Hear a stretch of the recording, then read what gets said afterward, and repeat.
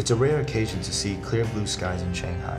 CO2 emissions from the immense amount of motor vehicles are trapped in our Earth's atmosphere, causing what we know as the greenhouse effect. Over the years, our Earth is getting warmer, ice caps are melting, and certain habitats are lost.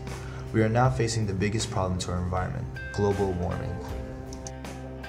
As we live our ordinary lives, we leave behind a carbon footprint.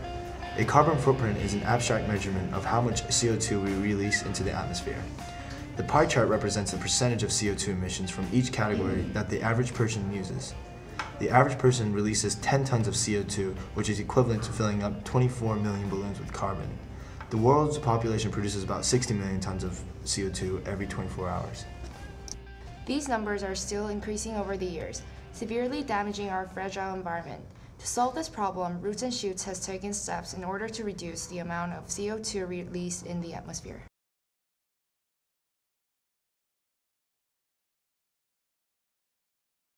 Well, the purpose of planting trees is many-fold.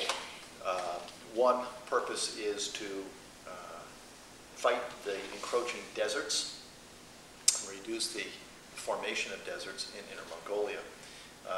Trees will hold the soil in place, keep the soil from drying out and blowing away, and then burying other plants and covering up other productive soils. So by planting trees, you stabilize the soil and keep it from blowing away. So this reduces the formation of deserts, which we call desertification.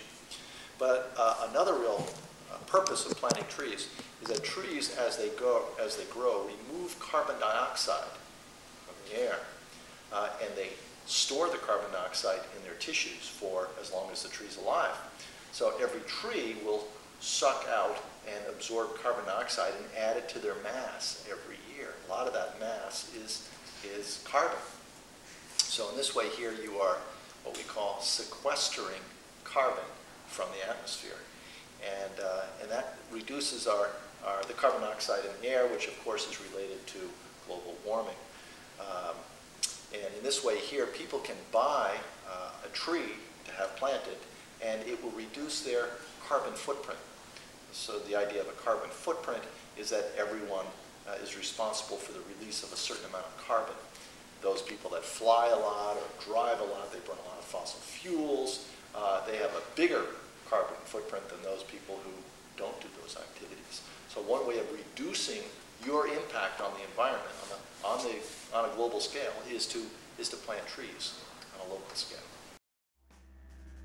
Roots and Shoots have started to plant trees in Inner Mongolia since April of 2007, and now it is still on its way to approach its final ultimate goal. First of all, the project is being organized through the Jane Goodall Institute in Shanghai. And the overall goal is to plant 1 million trees. I mean, count them. 1, 2, 3. There's a million trees. And that's pretty exciting. To date, they've planted 80,000 trees, so they're well on their way. And our goal, Roots and Shoots SAS Puxi, was to raise money to plant 1,000 trees. And to date, we have over 900 trees purchased, and we will be involved in planting them this spring. We're planning on sending a group of students and a chaperone to Inner Mongolia to work on 4 days of tree planting.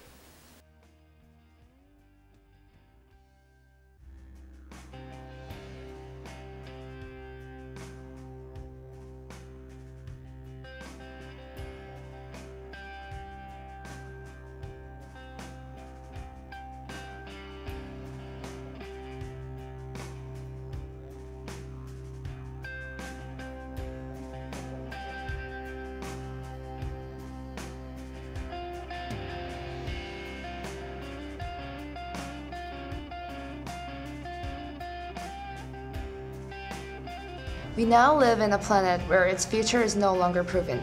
Unless we don't take a step forward to plant trees and reduce CO2 emission, we might not be able to look at the blue sky in Shanghai again.